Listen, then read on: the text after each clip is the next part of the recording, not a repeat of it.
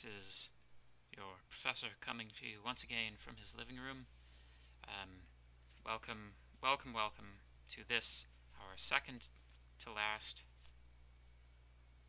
lecture before reading week, which I'm sure everybody is very excited about.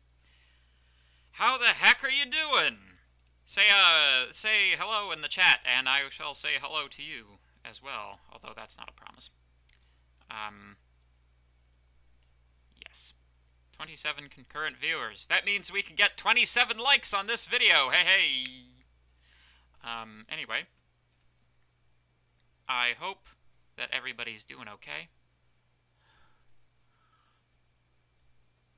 I think that we will have our office hours for this class at 1:30 today on Teams, so if you'd like to pop by on Teams, then please do so. Please do so. Anyway, so, with respect to lecture material, we were not quite finished with topic 4, arrays. We just had to analyze binary search, and then that was pretty much the extent of it. So, just to recap binary search. Binary search is an algorithm, and in that way it's similar to many other algorithms. What will the midterm be on? Who knows? I guess. I'll know better once I've written it. Ho ho. I have not set the test yet, so I can't tell you what's on it. And I probably wouldn't tell you even if I had set the test, to be honest with you. Might give you some hints, but, you know. We'll see. We shall see. Anywho. So, for binary search, if we take our... if the object of binary search is to determine whether or not a particular element is present in an array, you might return the index of that element, you might return a simple true-false, doesn't really matter. With respect to the operation of binary search, it operates by, I should say, binary search requires the array you're searching to be sorted. We generally examine the middle of the array and make a decision based on the value there as to what half of the array the value we're looking for must lie. If the middle value is less than the value we're looking for, obviously the value we're looking for has to be higher than that, so we take that side of the array. We then operate the exact same search, but on this, now reduced array size. And by so doing, we reduce the amount of the array that we have to look through by half each time. So the number of steps we're taking is actually equal to log base 2 of n, where n is the number of elements in the array. So let's talk about this. Because we are having the search space in each step, this is a big O log base 2 algorithm, log base 2 of n algorithm. This is considered a good complexity. Anything better than linear is good, and linear itself can also be considered good. Incidentally, sometimes within the context of computing, log base 2 is written as simply lg. Sometimes log base 2 is written as log. It depends. In some computer scientists are so ingrained into their field and the binary system, the fact that the logarithm's base is 2, some people take that to be implied by the fact that you're talking about a computer. So sometimes they just say log, which is a little bit confusing, and it would be better if it was standardized, but, you know, it is what it is.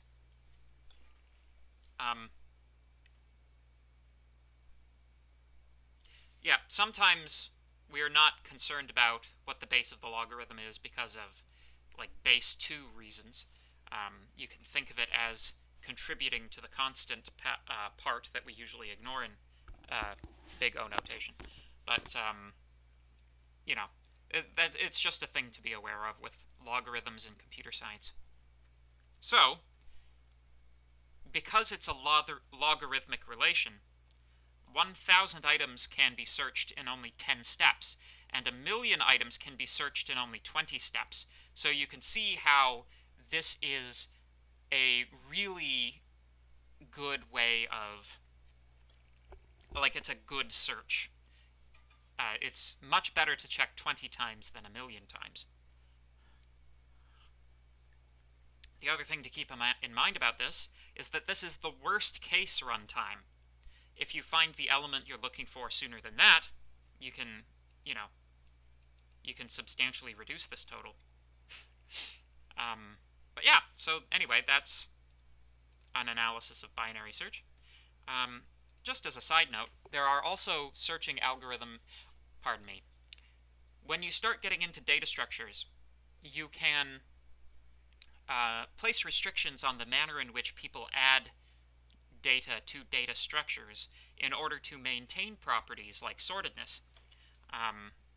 So if you think in this manner, if you are adding an element to an array in such a manner that the array is still sorted, finding the spot to put it in if the array is already sorted, that's just you can modify binary search in order to achieve that goal.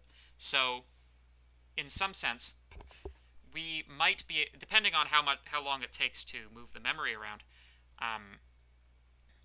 inserting an element into a sorted array is that amount of time. You can front load the time it takes to sort an array by sorting elements as they get added to an array, if that's the manner in which the array operates. But anyway, that's some complicated algorithm stuff that I don't even have slides to support, so let's just see the last slide comic. The traveling salesman problem. Brute force solution, n factorial. Oh, big O to the n factorial. Dynamic programming algorithms. Big O of n squared times 2 to the n. Selling on eBay. Big O to 1 to the 1. Still working on your route? Shut up. He says, shut up. Anyway. So, there you go. Oop, I've got a question. Is using binary search to make the insertion part of insertion sort faster a thing people do? Maybe. I don't know. That's an interesting combination.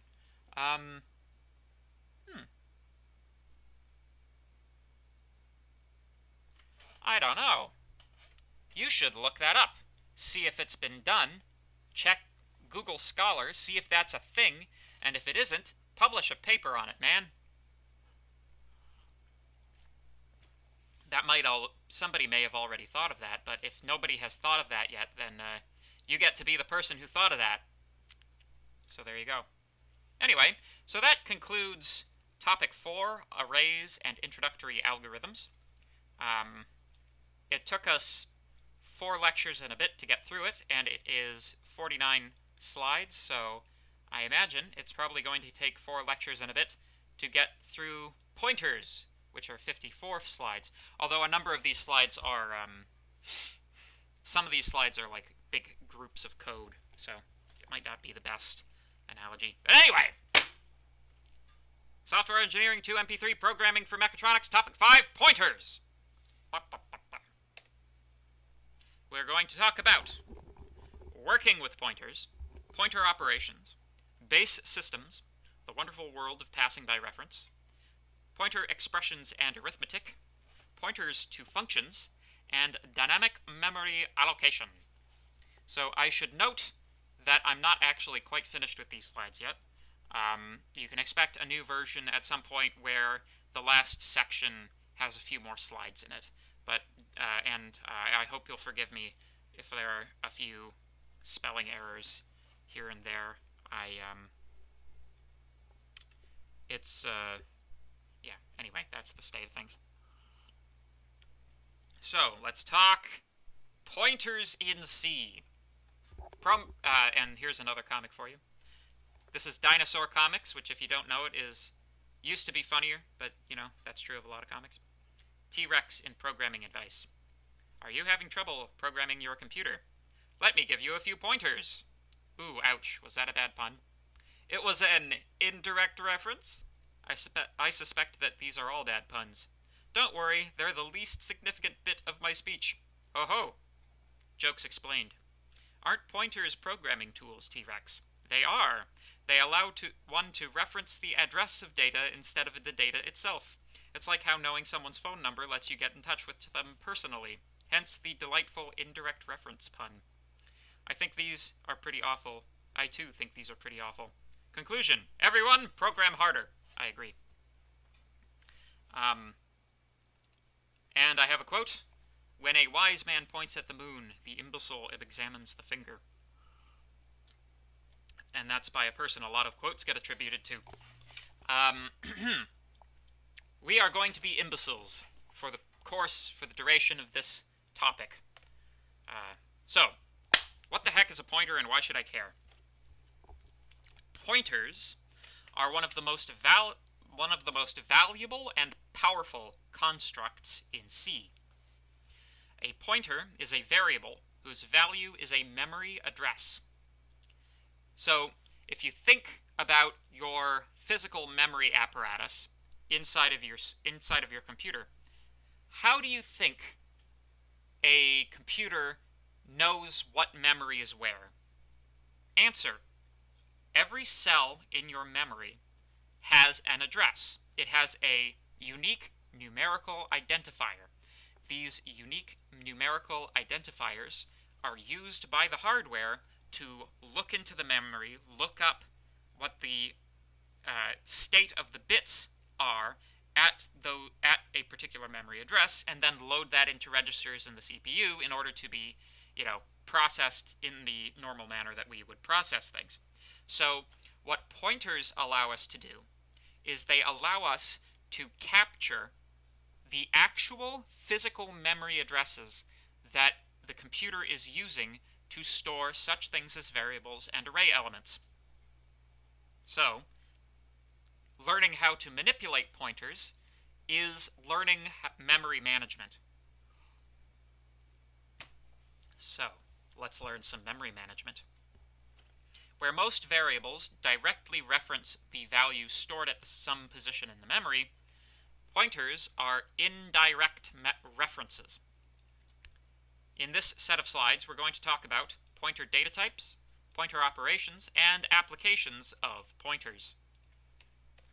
So, pointerization. A pointer is not declared as a new data type, but it modifies an existing data type. So, if we have int star pointer, ptr, the star character indicates that ptr is an integer pointer. This is to say, ptr pointer, my pointer, should have called it my pointer, points to a segment of memory the size of an integer. The star character may be applied to either the data type or the identifier itself.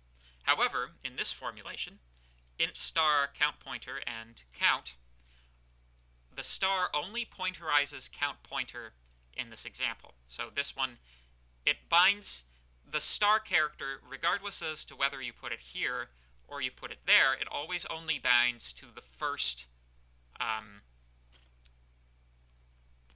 identifier. It only binds to the first identifier. So this one is not a pointer. This is just a regular integer. If star were applied to int count pointer, would still be the only variable that was pointerized. Any questions? Questions? Okay. In Blockovision, this is what's going on here. If we have count and we assign it some value 7, the name count directly references a variable that contains the value of 7. The pointer count pointer indirectly references a variable that contains the value 7, but only once we assign count pointer the address of count. And we're going to see how to do that very shortly. There's an address of operator. You can create a pointer out of any data type, including custom ones. When we, a bit later on in the course when we talk about structures, structures are, they're kind of like records, but a structure can contain fields of many different data types, but they're allocated as one contiguous memory block. You can have pointers to structs, and the size of the memory the pointer indicates is the size of the struct. So the star character, asterisk character, means something different when you're not declaring a pointer. This is not part of the identifier. So this is an important point, so to speak. Although, so the star character sets count pointer to be a pointer. It modifies the data type, but star itself is not part of the identifier. So if you wanted to use the pointer, you leave off the star unless you're using star as an operator, which it does in that context, which is a thing we're going to get to when we talk about operations. So there you go. So,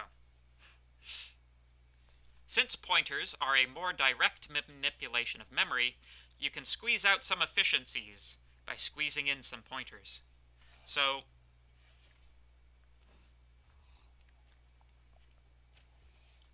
what types of efficiencies, you may ask? Well, take, for example, we're going to talk about passing by reference. In order to pass by value, you're copying data. Copying data takes time. If you instead pass a reference to a variable instead of passing the variable itself, what you end up with is you save yourself the copying operation, essentially. I've got some questions. Boop. If Python doesn't use pointers, or at least I've never seen them used explicitly, then how does it deal with pointer stuff? And that, as in, how does it get away with having users never use pointers directly? So the manner in which Python handles pointers, it does do pointers.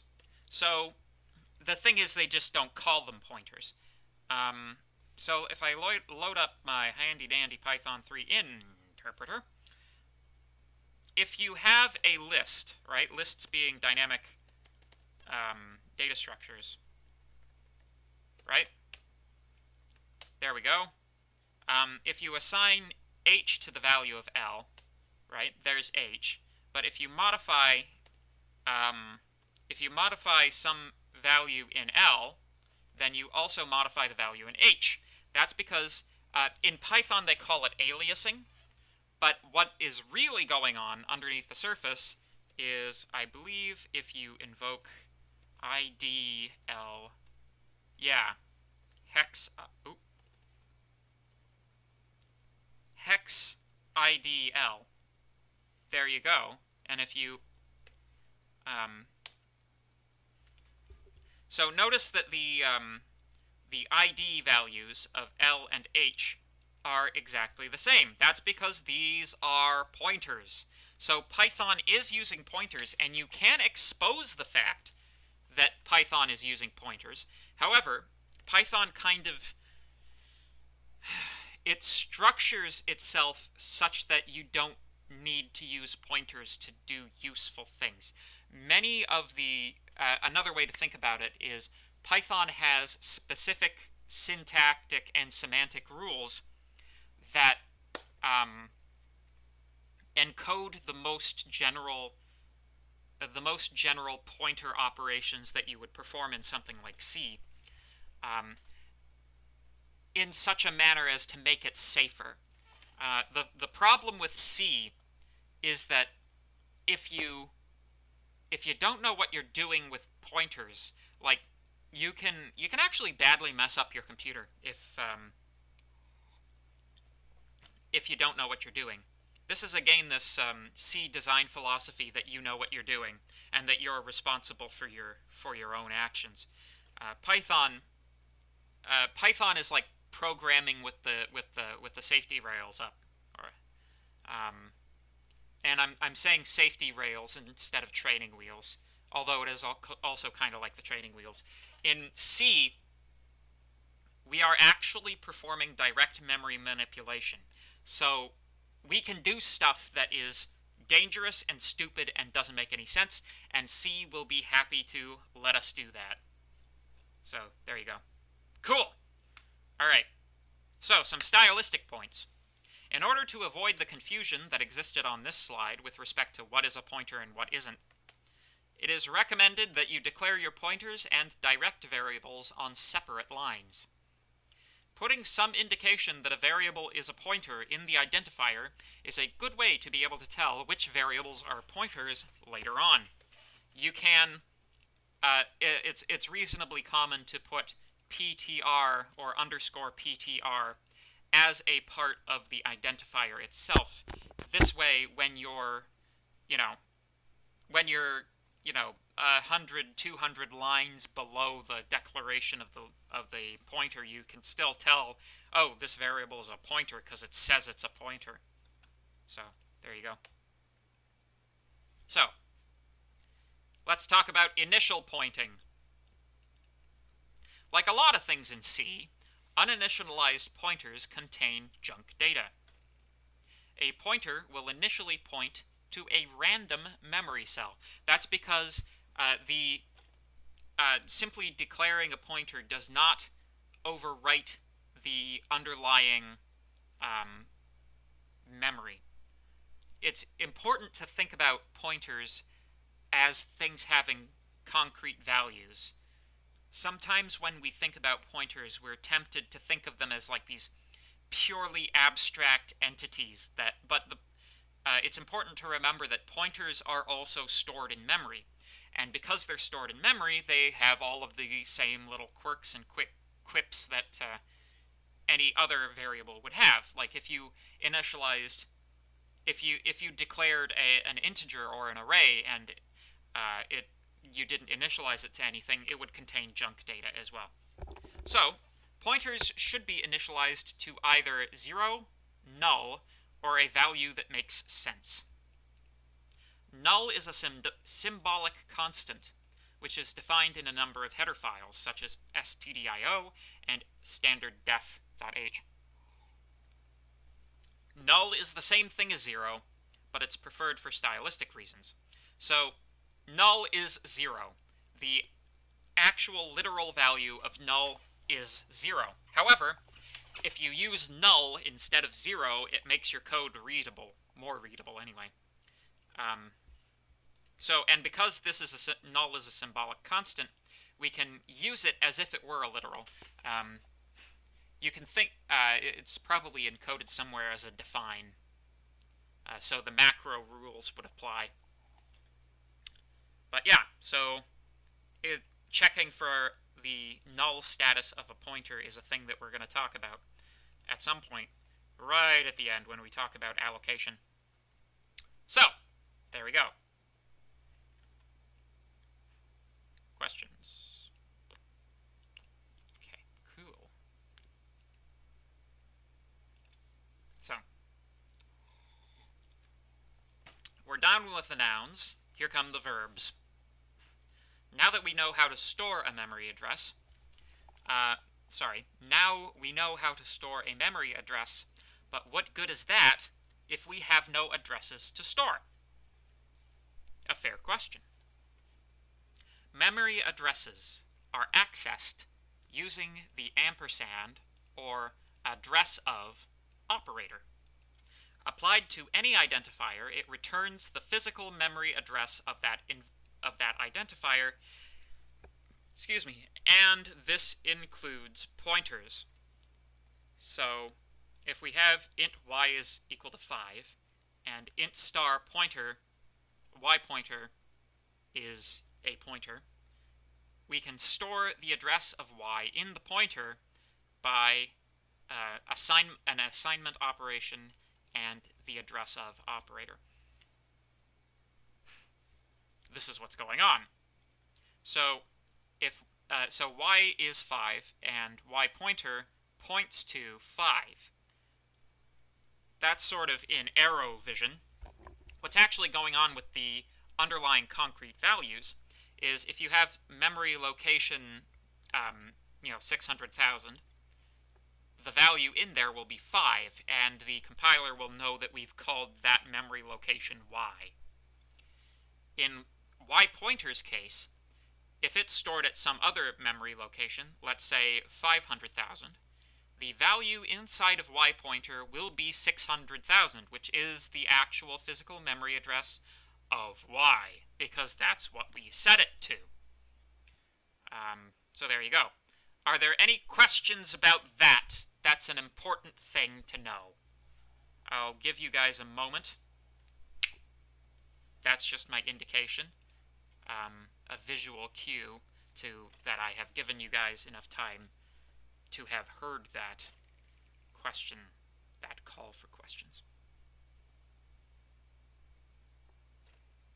Good Lord, I'm getting a COVID haircut again. Or COVID hair. Ugh.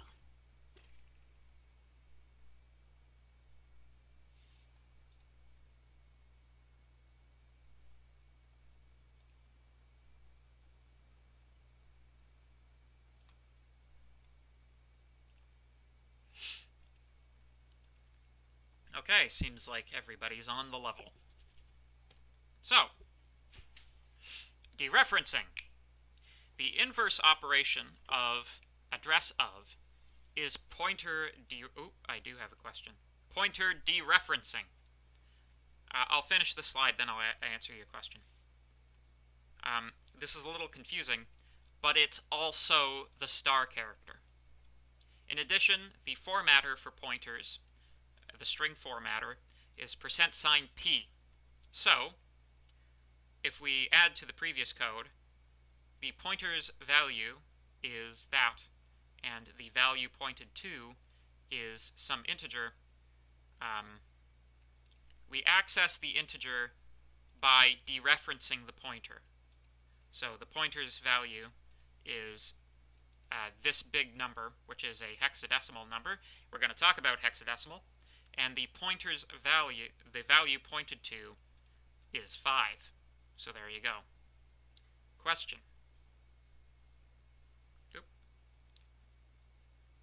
How does C know where all the memory addresses are? Well, that's a good question. So,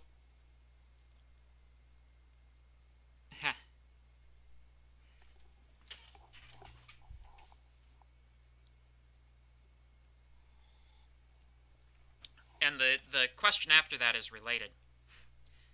Are they ROM addresses? How long do pointers retain their values in memory? So I'll answer a couple of questions from that first, because they're more specific, and then I'll answer the more general question. So this would be RAM, not ROM. Read-only memory, that's your hard drive. Your variables, generally speaking, are not stored on your hard drive. Like the program that you're executing is never going to be run directly off the hard drive. It's always going to be stored somewhere in RAM and run from the RAM, because RAM is a lot faster. How long do pointers retain their values in memory? For as long as the variable is in scope. So just like other variables, pointers have a scope. Just like other variables, pointers have a scope. When a pointer is when all of the variables that a function or a program contains are deallocated, when that program ends, the pointers are also freed up. The memory is deallocated. If you want to get right down technical, the actual values in the memory addresses are not changed when the program stops running. It's just the reference is broken. So that's why you end up with your memory full of junk data. But yeah, so that's how long Pointers have the same lifespan as any other variable. How does C know where all of the memory addresses are? Well, that's an interesting question. And the answer to that question is,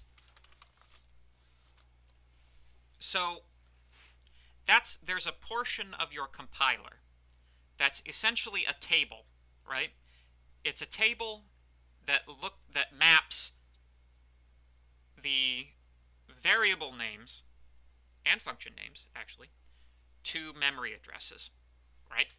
With respect to the way that the compiler works, eventually all of the variable names, all of the function names, are removed and replaced with the memory addresses at a certain part in the compilation. Like, it doesn't matter. That's why it doesn't really matter what you name a variable, right? It's if you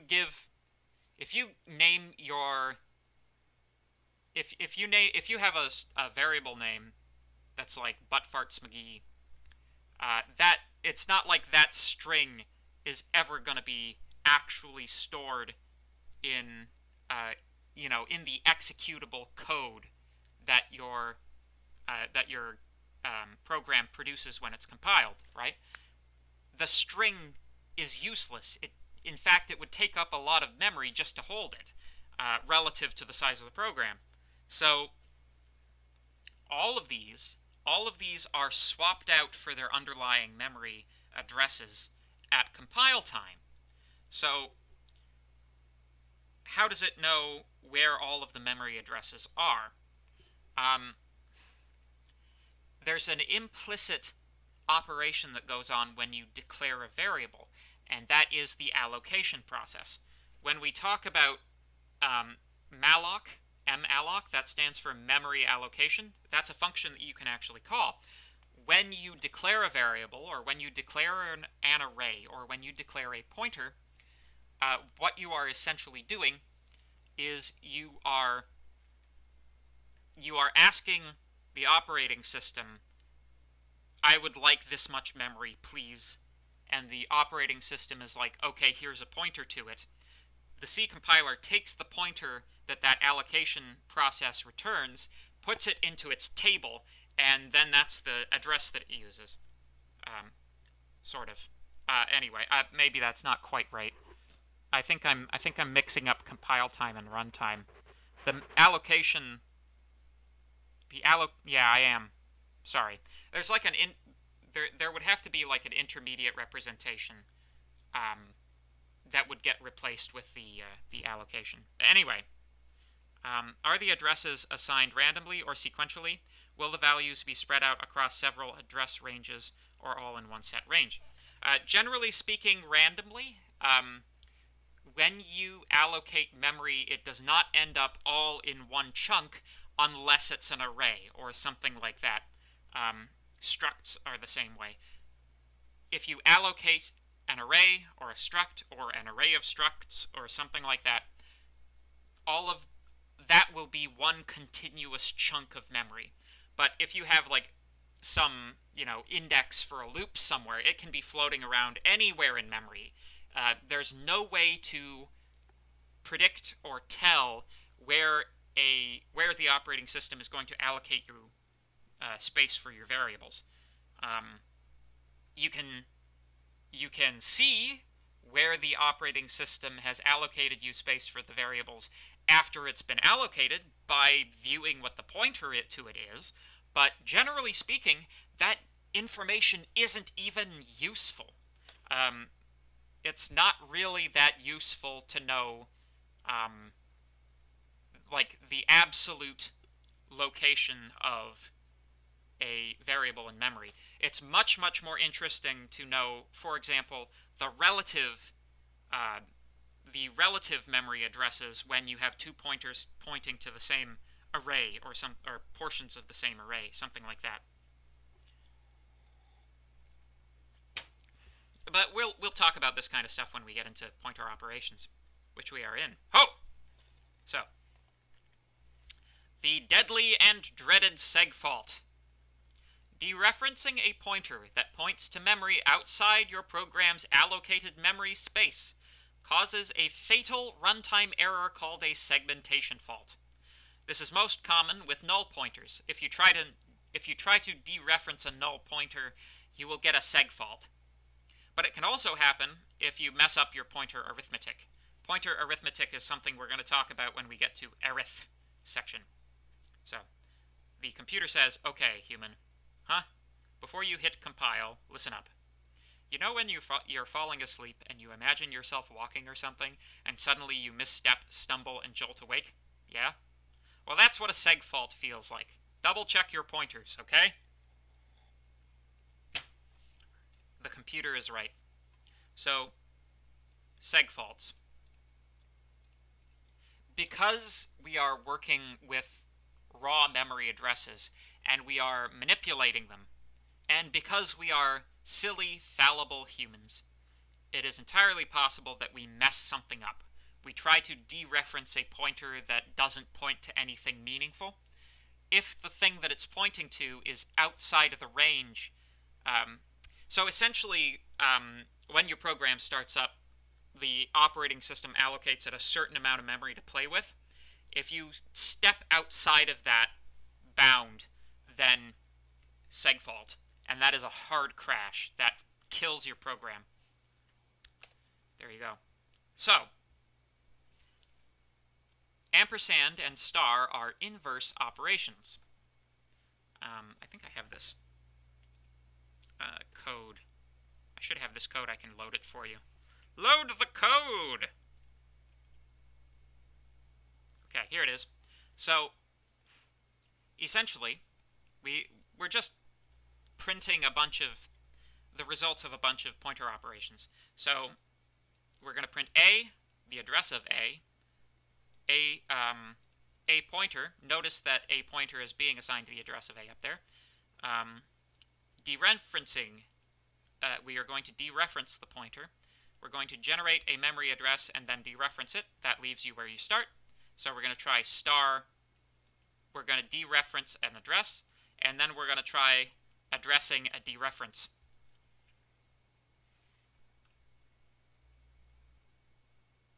So,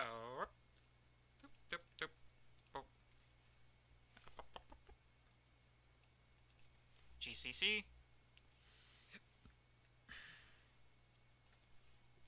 W all complement.c out comp. There we go. Comp. So A is 7. The address of A is this number. The pointer is the same. If we dereference it, we get 7. Generating a memory address and then dereferencing it leaves you where you started. So if we take the address and then dereference it directly, we get 7. And if we uncomment this line, you'll be able to see what we get. That's a compiler error. Invalid type argument of unary star, have int.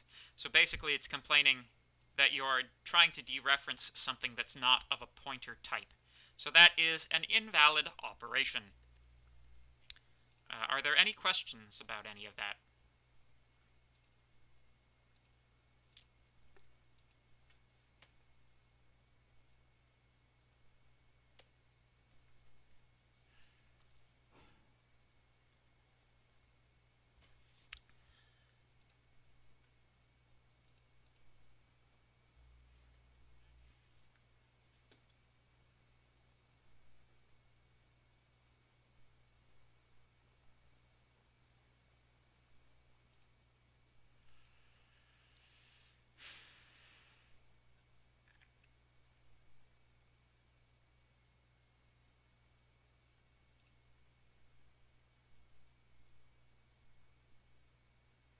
I'm really happy that 40 people have actually tuned into this, because pointers are probably going to be they're kind of like the course just got real territory.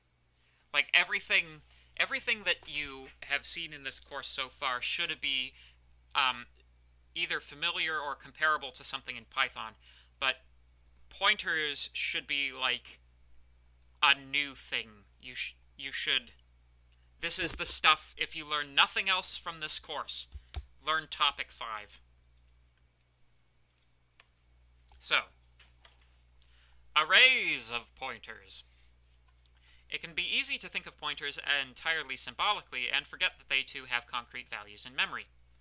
Pointers may be collected and organized in arrays, just like other data types. So if we have a constant char star suite, this means that we have an array of char stars, which, as we know, that's a string. A character array is a string. So we've got hearts, diamonds, clubs, and spades. Each element in the array is a pointer to a character array. The fact that our array contains pointers instead of the character arrays themselves means that the character array's memory is managed separately from the array pointers. Whereas a 2D array must be rectangular, each character array pointed to by the array of pointers may have a unique length because they are dealt with separately. So here's a visualization of that. When you allocate an array, each element of the array must be the same size, regardless as to whether it is a single integer, whether it is a pointer, whether it is another array, whether it is an array of arrays, or an array of arrays. Every element of an array must be the same size. However, if each element of the array is a pointer, you have satisfied the condition that all of the elements have to be the same size, but the things that they're pointing to may be of different sizes. So we had a question from the class when we were talking about 2D arrays. How do you have, like, jagged arrays? This is how you have a jagged array. So you can see this is how things would be represented in memory. Ta-da! So, that's all good. Hopefully that's all good. So let's talk about numbers, because we've been talking about all of these, we've been talking about these pointers. We've been seeing these long strings of characters, and I'm telling you that's a number somehow, and maybe you guys, it's possible that you guys haven't actually done base systems yet. Actually, let me ask the class, guys, hey guys, have you guys done base systems? Have you had like a formal definition of hexadecimal or octal yet? I'll wait for your response. If you guys got that in 1MD3, then maybe we don't need to do that section.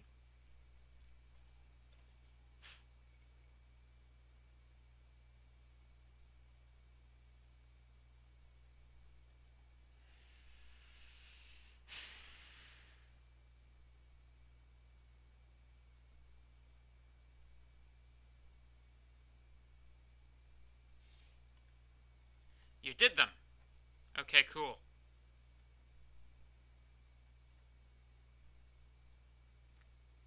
All right.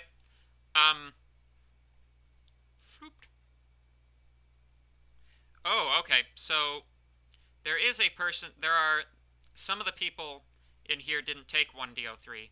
So for the benefit of those people who did not take 1DO3, let's go through them, and you guys can get base systems, because base systems are going to be an important thing to understand.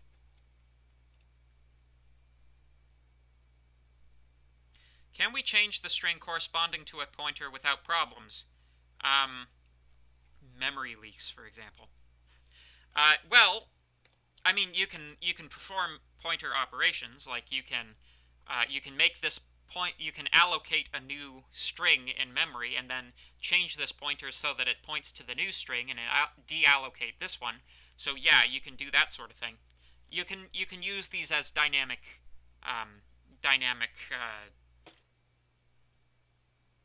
you can use these dynamically. So let's talk about base systems. When we print a pointer, the memory address is formatted in hexadecimal. So we should probably talk about base systems. In general, there are 4 base systems that are typically used in the context of computing. We have binary, octal, decimal, and hexadecimal. Binary is base 2, octal is base 8, decimal is base 10, and hexadecimal is base 16. The binary digits are 1 and 0. The octal digits are 0 through 7.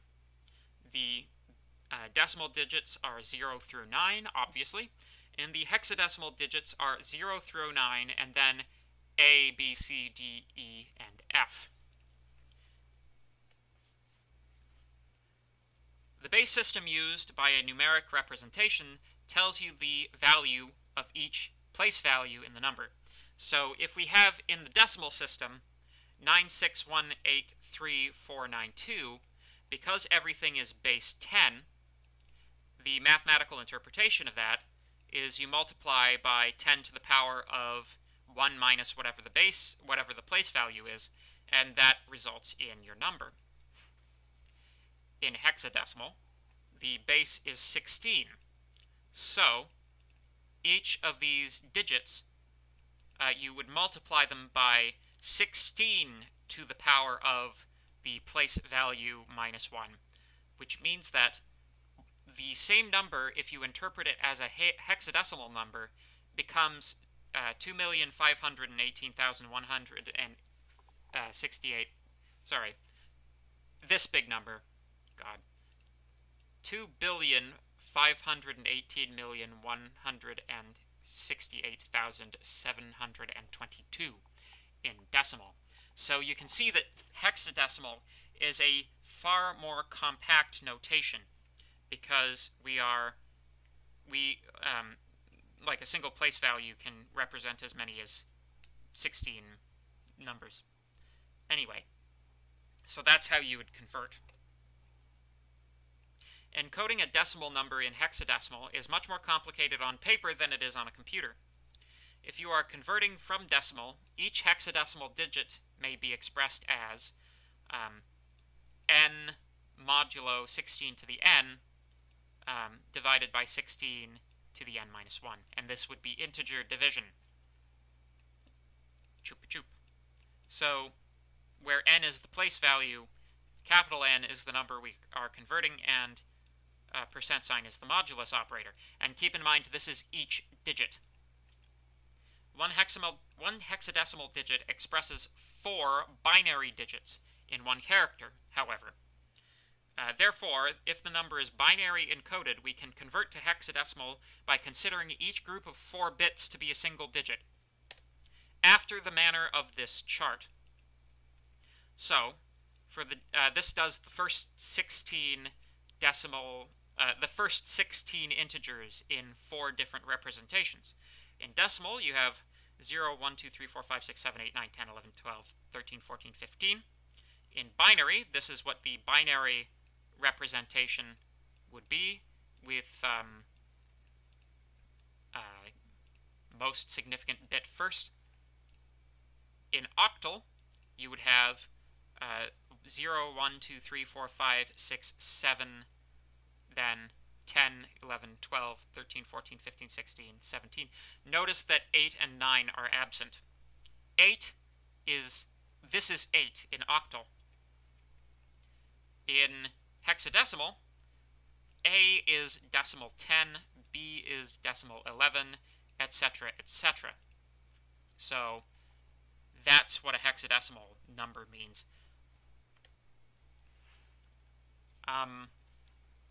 The whole reason for using hexadecimal numbers, because they can express 4 binary digits in one character, it only takes 1/4 the amount of time to write a hexadecimal number as it does a binary number. So it's used for that purpose. If you were to express all of your pointers in binary, which you could easily do, a pointer, there we go. A pointer is 1, 2, 3, 4, 5, 6, 7, 8, 9, 10, 11, 12 hexadecimal digits. Multiply that by 4, so it would be 48 binary digits, which is that's just a lot of binary. So hexadecimal is used. Cool. And that's kind of our time. So we'll talk about literal prefixes tomorrow. I'll stay online for just a little bit longer in case anybody has any questions.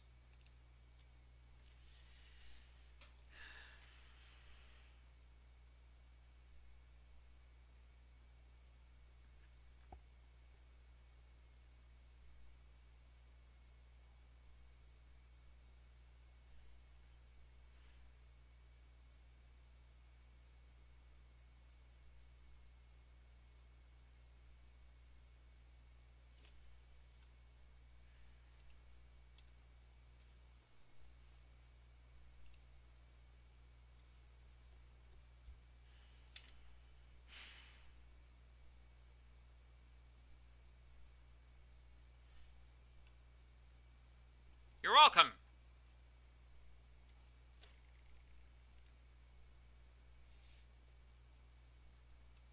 Am I doing office hours or is it a TA today? I will be doing the office hours. We'll do them at 1:30 in 1 hour's time. I'm going to eat some lunch and then I'll be back. This'll be the channel, actually. We'll do the meet right here.